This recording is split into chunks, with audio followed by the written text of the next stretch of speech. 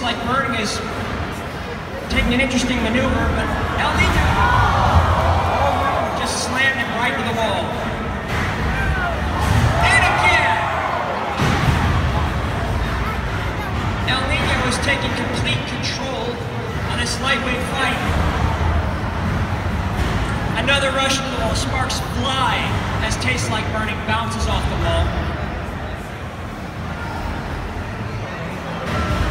El Niño sent bouncing by a gradient to the arena floor, but that flamethrower is just not coming into play with a big hit on Tastes Like Burning.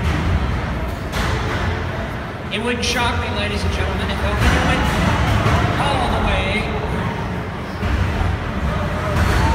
into the wall. El Niño is doing a good job. Is he gonna... Is El Niño gonna knock it loose? Nope! Tastes Like Burning can get free by himself. Oh! We're about to find out whether or not El Niño can taste the burn. But El Niño doesn't seem to be fazed in the slightest as he turns back around and wedges underneath Tastes Like Burning. One wheel doesn't seem to be working very well. He's slowing down a bit, but I don't think there's that much internal damage. But another flame, another burst. Could it be going into the crevice of that wheel? El Niño is not showing the same level of skill that it showed previously. As Tastes Like Burning gets another grapple in.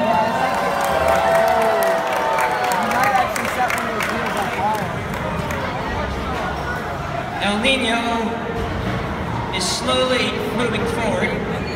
He needs to get underneath. As Tastes Like Burning turns his other wheel into a s'more. El Niño's not giving up though. He is still moving across the arena floor. A bit slow.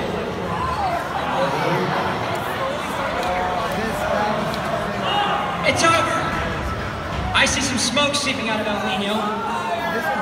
And your winner, and advancing to the lightweight finals, Tastes Like